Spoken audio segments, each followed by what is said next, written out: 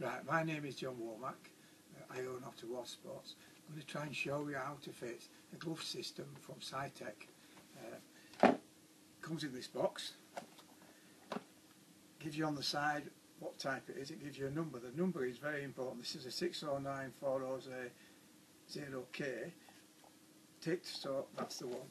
If we open this box, this seal's designed to go on either a bottleneck seal, like it's a bottle shaped, or the cone shape. Don't matter, either will do. In the box comes lots of goodies. There's really two halves to this.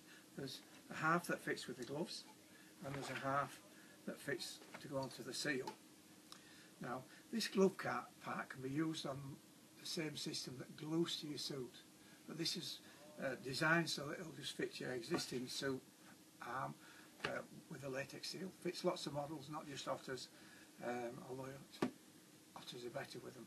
But so I'll show you how it fits. It comes with lots of little rings in it, blue, yellow, green, and depending how thick the gloves or seals are, depending which products you need to use. So I'll move that out of the way just for now.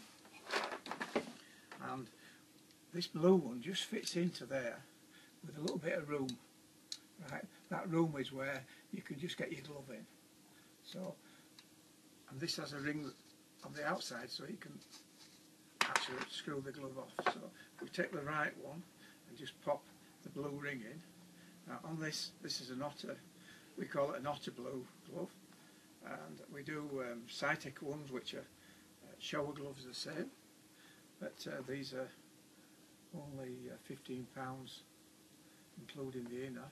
So we make it go all the way around something like this, halfway up the writing, shove everything inside like this, get a grip of it, make sure there's no creases on the outside, make sure that it's quite level. You can take it apart and have another try if it doesn't quite make it. Look at the seal, you'll find there's a ridge in it. If you pop that into that ridge and just pull slightly on the gloves, then you should be able to just push that together like this. And although it's gone in easy, like that, right, you'll find it won't come out easy.